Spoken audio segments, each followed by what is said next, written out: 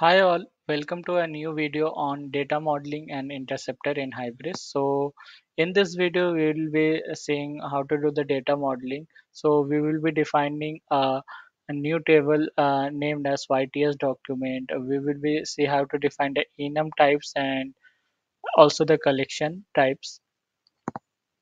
And we will be seeing how to define the dynamic attributes and its handler. And at last we will be seeing the interceptor in Hybris, and we will be doing the hands-on for the interceptor as well. So let's get started. So I have prepared a note and I will be providing the link of this note in the description of this video. So in order to do the data modeling, open your code base and you have to go to the YTS core extension, and here under YTS core extension you have to go under the resource and you have to open the core item.xml.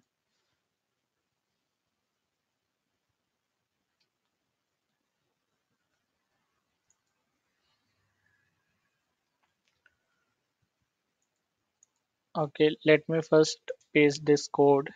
So first copy the collection type. I will be explaining one by one of each attributes. So copy this collection type and you have to paste the collection type under the collection types. And next we will be defining the enum types. So copy all the enum types till here and paste it under the enum types. Then copy the item types. So copy from the type group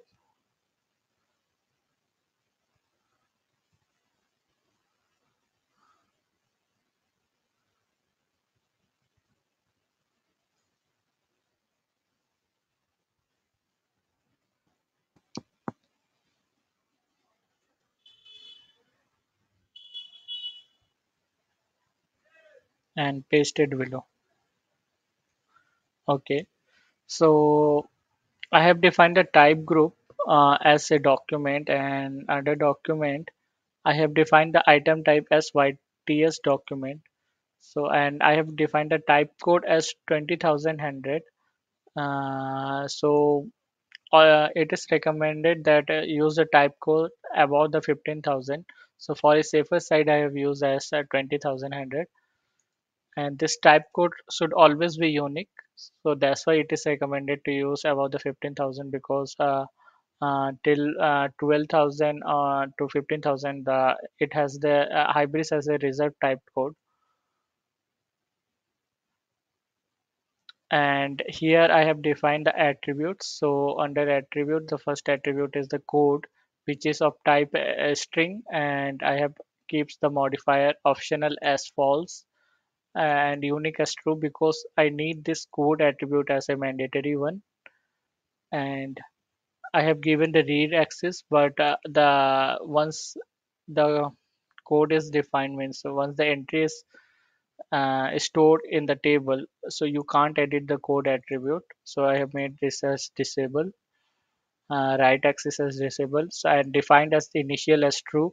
So this, if you define the initial as true, so whenever you create the entry for this table in the back office, so it will ask to enter this particular attribute if you defined the initial as true. And I have defined the search as true and keep the persistence type as property. Similarly, I define the document name and it is type of localized string, but this attribute is optional. So this is not a mandatory attribute.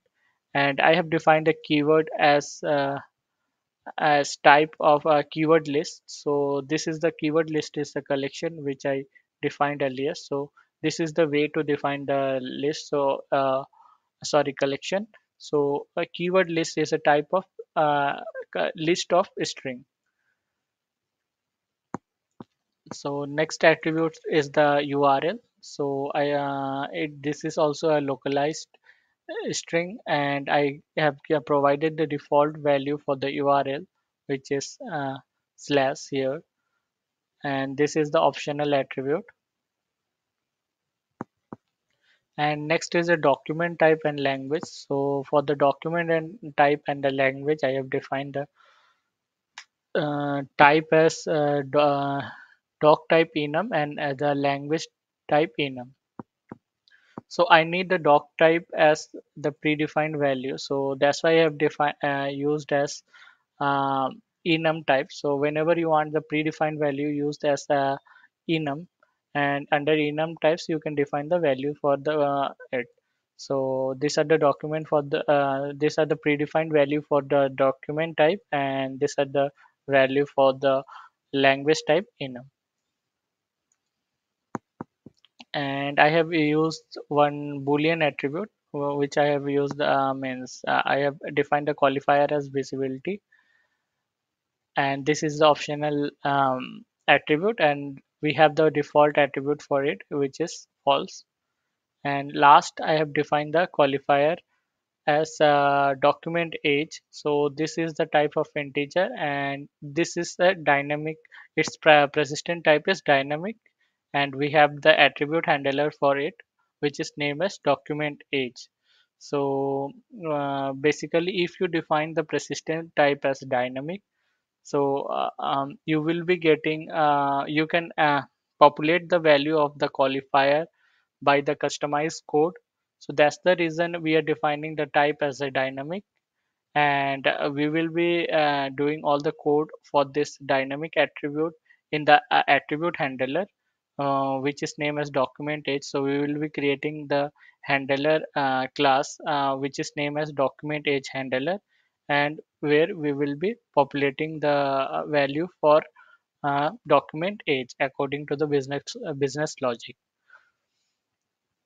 So yeah, after you have done with the data model changes, so you can do the localization for this table. So in order to do the localization, so you have to go to the YTS core resource folder, and then in the localized folder you have to open the local YTS core locals en.property, and you can copy the localized attribute from here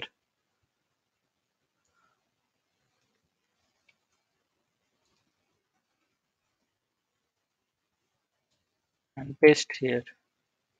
So basically, if you localize the attributes, so whatever the attributes I defined here, so you will be getting the localized name for that attribute in the back office. So such as I have named the attribute as document name in YTS document table. So in the back office, you will be seeing the document name as document name, doc name as document name. Similarly, for the language, you will be getting the name as the document language. So that is the use of the localization. So once you did the localization and the data modeling is complete, you have to trigger the and clean all. So in order to trigger the and clean all, you have to go to your Hybris folder. Then you have to go to the Hybris bean platform and open CMD here.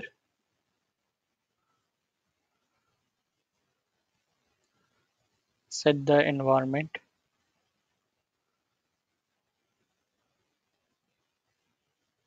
and trigger and clean all. So and clean all will takes approx 20 to 30 minutes depending on the system speed. So I will be back once the and clean all is completed. So guys, our build is successful. It took about 40 minutes in my system. So now next task is to define the attribute handler. So for the attribute handler document age, we will be defining a Java class for it, which is named as the document age handler. So let's go back to the notes. So first we have to create the package named as com.yts.code.attributes. Then we will define the class.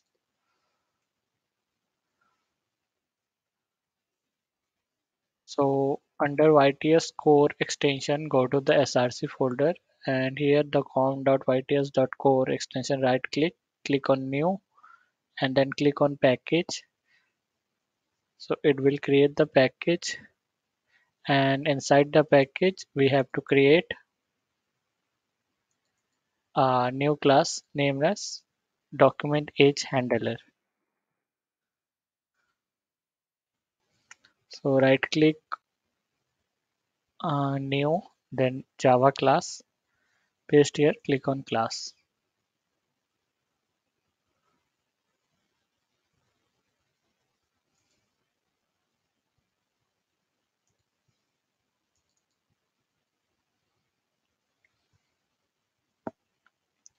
Okay, so for the attribute handler, we have to extend the abstract dynamic attribute handler. So right here, extend it to abstract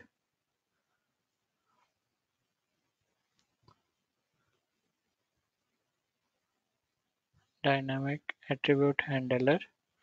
And for this, you have to give the value and the item type of it. So my attributes type is integer. So I will give the value. I need a value for this qualifier as integer, and you have to give the item type for it. Its item type is YTS document. So provide here the model. So it will YTS document model you have to give.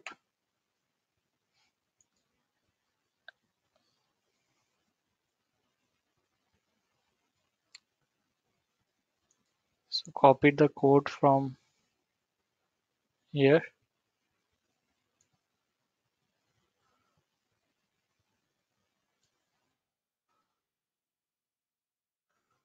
and paste here and import the statement.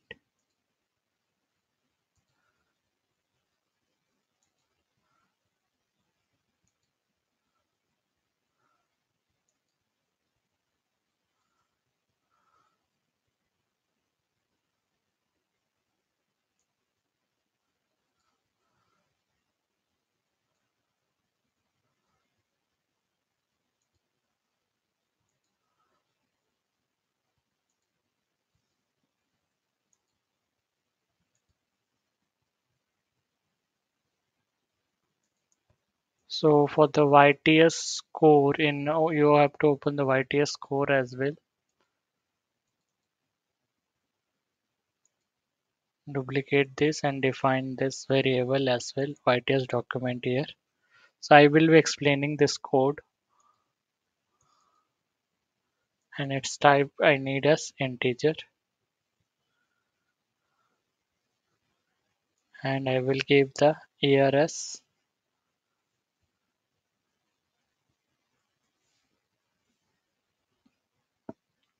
1997.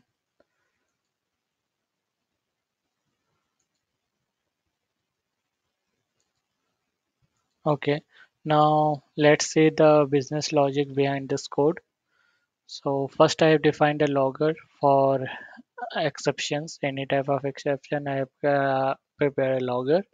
So I have defined a mm, function named as get, which return type is integer, and I have taken one variable as a int variable and defined as a document age, and I have assigned to 0, and I have defined a try catch block. So if any error occur inside this code, so it will be means catch and under this block. So main logic behind this attribute is that, so I need to calculate the document age. So suppose I have a document year defined as 1997, and when the document will be created, so it will calculate the document created time minus the year which I have mentioned here. So suppose if I am creating the document today, so this year is 2022. So here the logic behind is that creation year minus the year of document. So creation year will be the time when I am creating this document. So that is 2022. If I create today, then it will be 2022 minus this 1997. That is document year. So the value will be 25, and this value will be getting populated for this document age attribute. So we don't have to enter the value for the document age. It will be calculated behind this code. So that is the use of the dynamic attribute. So that's the reason we are defining this attribute type as means attribute persistent type as dynamic, and in the handler we will be defining the logic. Here you will be defining the business logics. So you can see, so first I am fetching the date, so from the model, so our model is YTS document model, so it will fetch the creation time from the model. Then I have used the calendar object. So in the from the calendar object, I've created the calendar instance and set the time for the document creation and time, which I am fetching from the model. And I have defined the creation year, the data type as int. So this cal.get calendar.year will find means fetch the document creation time year. So suppose if I'm creating today, then it will be 2022. It will fetch it and it will subtract with my constant value, which I have defined in the constant file, that is 1997. And whatever the document age I am getting, so it will be populating that same value in this qualifier. And so after you define the at this document age handler, means your attribute handler, so you have to do the wiring for this class. So in order to do the wiring for this class, you have to go to its spring.xml file. So this file is present under YTS core, so you have to open the YTS core spring.xml file, and at bottom you have to do the wiring for this.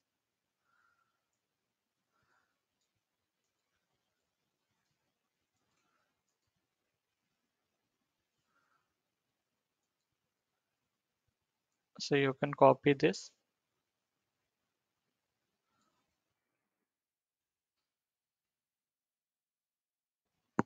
So here you can see I have given the bean ID, and here you have to mention the class path of the document age handler. So if you click here, so it will directly navigating to the document age handler class. So basically,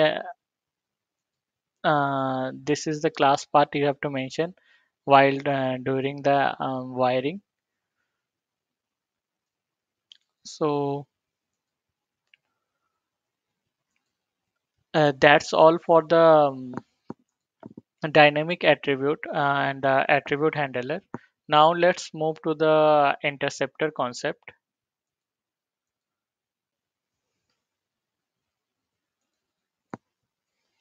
So basically there are five type of interceptor in Hybris. First one is init default interceptor, prepare interceptor, validate interceptor, load interceptor, and remove interceptor. So init default interceptor has been called while you're saving the model. So basically it provides the default value, and prepare interceptor has been called if you modify or add any values for the your entries, and the validate interceptor is been used to validate the value which you have provided for your qualifier. So and load interceptor is been called when you're fetching the entries from your database, And remove interceptor is been called, suppose if you're deleting any entries in the table, so that time if you want to validate any attribute for that entries, so you can use the remove interceptor. So uh, in this video, I have shown the use of the validate interceptor and the remove interceptor. So let's do the hands-on for this. So I have already done the code for this in order to save the time. So what you can do, so first step, all the steps I have mentioned in the website. So first you have to create the package as com.yts.code.interceptor. So under YTS core extension, and inside com.yts core you can right click and create the new package name as interceptor, which I have already created. And you have to create the two classes for your interceptor.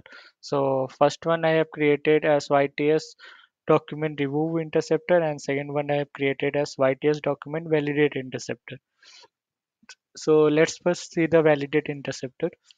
So after creating the classes for the your interceptor, so you have to implement so your interceptor to the validate interceptor classes, and you have to provide your the item type. So basically this is a model, so YTS document model.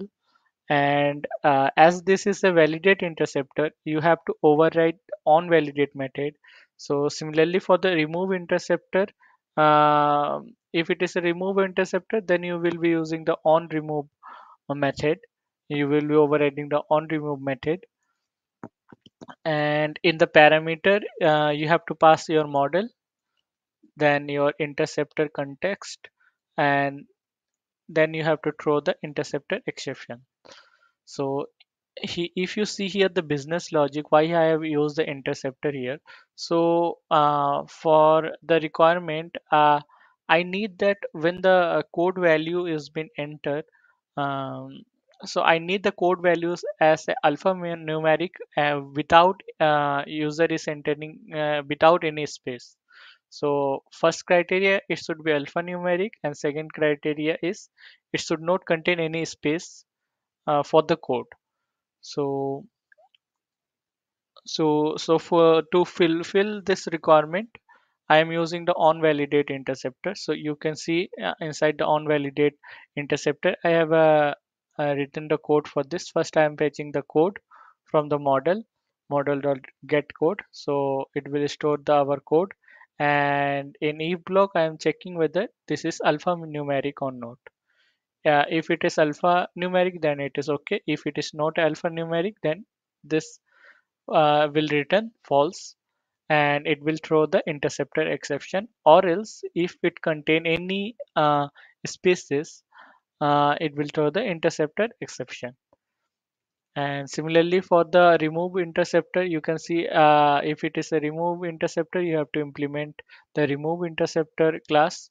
And you have to pass same your item type or model, and you have to override on remove method. Same, you will pass the model and the interceptor context, and you will be throwing the interceptor exception. So you can see, so what the business logic I have provided here. So we have the attribute in our item type as visibility, so which is boolean. So I want the user should not delete the entry if the visibility type is true. So for that, I have used the remove interceptor. You can see if the visibility type is true, it will not allow the user to delete that entry, and it will throw the interceptor exception. So after writing all the business logic, you have to map this. You have to do the wiring in the YTS core spring.xml. So you can see here I have done the wiring for the validate interceptor and remove interceptor, and second bean is for the for the mapping. So interceptor mapping. So what your custom interceptor you have to map with the interceptor mapping. So you have to do for the interceptor mapping, you have to define the interceptor, your custom interceptor name, that is why YTS document validate interceptor, same name you have to provide here, and you have to provide type code. So type code is nothing but your the item type. So in our case, the item type is YTS document. So similarly, you have to do for the remove interceptor first the wiring, and for the wiring, you know how to do the wiring. You have to define the ID, and then you have to define the class path, and second is the interceptor mapping. In similar way, you have to define the properties, and in interceptor you will be referring it to the your custom interceptor bean ID, which is provided here, and you will be providing the type code. So once this all things is done, then we are good to build our code. So in order to build our code, you can go back to your Hybris setup, go to Hybris, Bean, platform, open CMD here, and you have to trigger ant all. So in order to do ant all, first you have to set the environment and trigger ant all. So once the ant all is complete, we will be resuming for the next task. So once the ant all is complete, we will be starting our Hybris server. Then we will be doing the platform update. So I will be back once the ant all is completed. So guys, ant all is completed. Our build is successful. It took almost 19 minutes in my system. So once the ant all is complete, you can start your Hybris server in debug mode. So let's wait till the server get started. So once the server get started, we will be doing the platform update.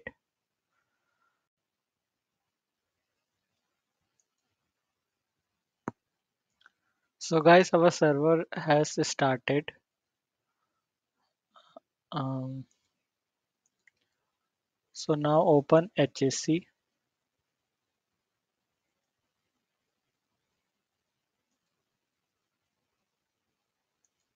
Give the credential here, admin password Nimda.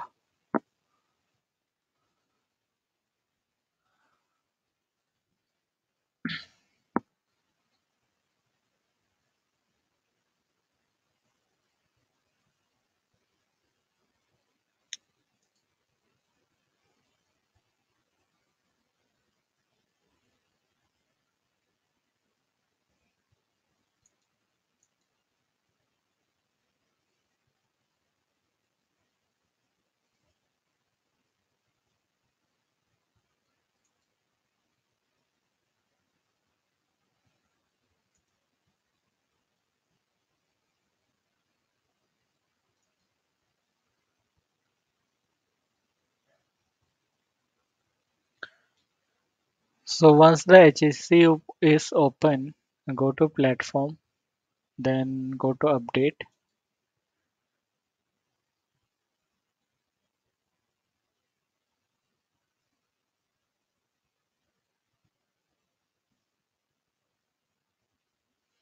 And here you have to uncheck the create essential data,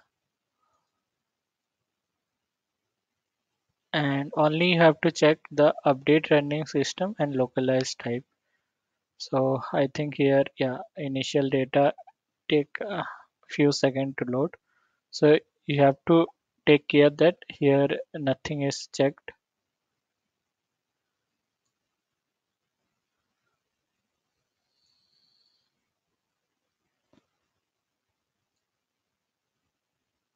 So only you have to select the update running system and localized type, and then click on update.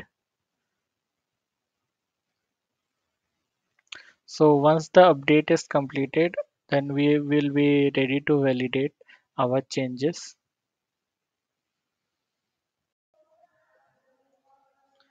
So guys, our update is completed successfully. So once the update is complete, open the back office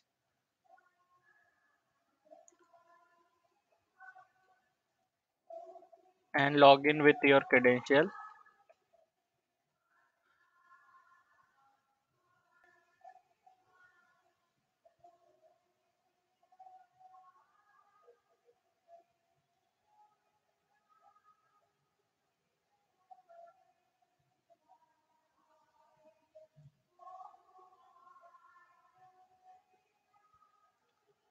Okay. So once the back office has been rendered successfully, in filter tree search for types,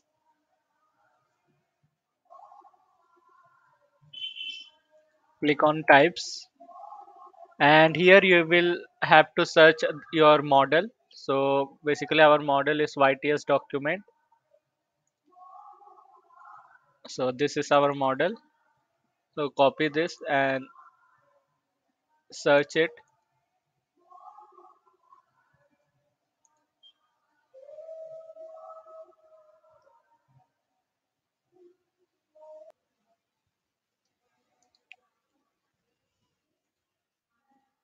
So here is our model YTS document. Open this and you have to click on this third icon. This is search by type. So our table is open. So we will populate some entry here. So click on this plus icon. So here you can see code. So we have uh, introduced a validator interceptor for code. So our code should be alphanumeric and it should not contain any spaces. So let's try this. So I will provide some non-alphanumeric value here. And here you can see document name it is asking. So if you it this is not non-mandatory field. If you keep it empty, then also it will accept. But basically it has asked you to we have enabled the initials. So you have remember at starting of the videos I mentioned about the initials. So if you come down for the document name, you can see the initials as mentioned as true. So that's the reason it is asking for to enter the document name. So that is the use of the initials. If you enable initials is to equal to true, so when you will be creating the entries, that time it will ask you to enter the value for that qualifier. So let me give it as test. And here the document type and language we have defined as enums. So as I already mentioned, enums are the predefined values. So you can see all the predefined values which have we have configured in enums, so that all values are appearing. So select the language, and here I will keep the visibility as true and click on finish. So you can see it is showing the interceptor exception. You can say document could not document code should be alphanumeric without space. So same message is been rendered here, which we have configured. So that means our interceptor is working perfect. So let's try with space. So this also throw the exception because in our code we have configured as like it should if it contain the space, then it should throw the exceptions.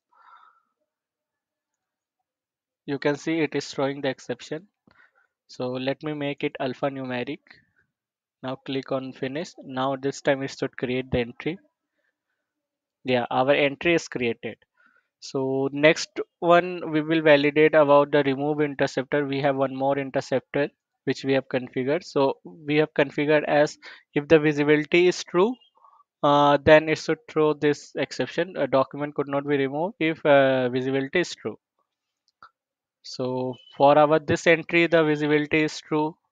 So let's try to delete this entry. So it should give the exception interceptor exception. So Let's try to delete it. Yeah, you can see it is showing the exception. And same you can get it in the console. In console you can see it is showing the exception. The document could not be removed um, if the visibility is true.